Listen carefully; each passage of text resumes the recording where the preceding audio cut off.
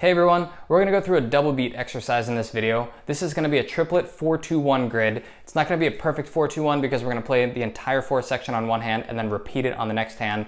And then the 2 and 1 section will bounce back and forth. So let's just drum through it and then we'll talk about it. So this is at 110, here we go.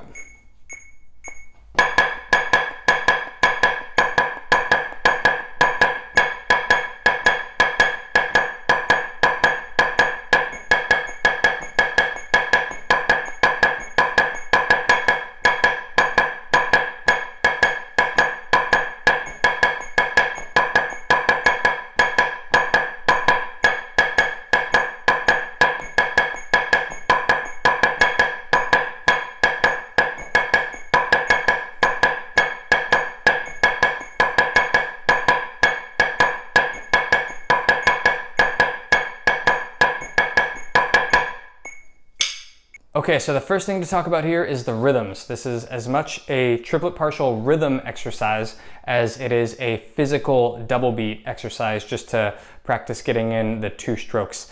So make sure you're counting triplets, 1 anda, 2 anda, 3 anda, 4 anda, or foot anda, foot anda, foot anda, foot anda. So the first pattern, we've got 1 and, 2 and, 1 and, 2 and, 3 and, 4 and, with the foot and, foot and, foot and, foot and. Next, we've got 1, a 2. So 1, a 2, a 3, a 4, a 1, a 2, a foot, a foot, a foot. And lastly, we've got a rest on the downbeat, and we're playing on the rest and.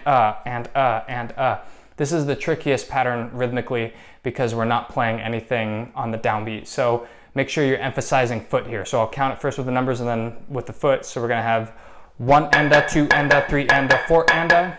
But I would mostly think about this as foot anda, foot anda, foot anda, foot anda. It's really gonna help. So now on to the physical aspect of this exercise. As with any double beat exercise, if you can play consecutive legato strokes at the same speed as your double strokes with the rests in between, then you're gonna be better off. And what I mean by that is this is at 110. So if you were to practice your 8th note triplets consecutively, then playing double beat at this speed, just taking out every 3rd note,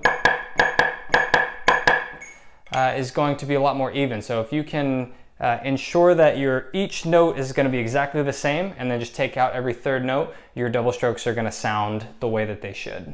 So as far as the formatting of this exercise, this isn't a straight 4-2-1 because we're trying to get the practice in on both hands. So for instance, in the 4 section, we play 1 pattern and then repeat it.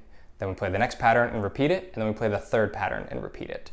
That's how I would probably normally practice that. You could play the entire 4 section on one hand. So 1, 2, 3, 4, next pattern, next,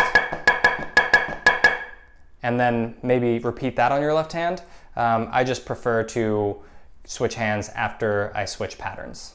And similarly, in the 1 section, I would definitely play all 3 patterns per hand before I changed. So 1, 2, 3, 1, 2, 3.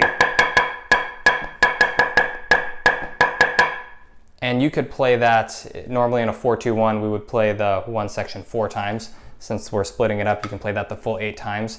That may seem a little bit too repetitive, but that's how I would practice that. I would do the full 1 section on one hand, and then I would trade back and forth and do the full 8 times.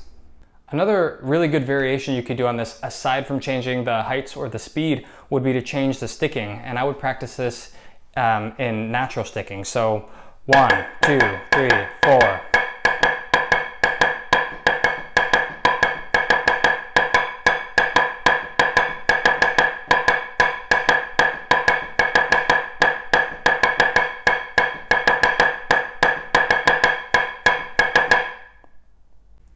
All right, let me know if there's anything in particular you guys would like me to go over.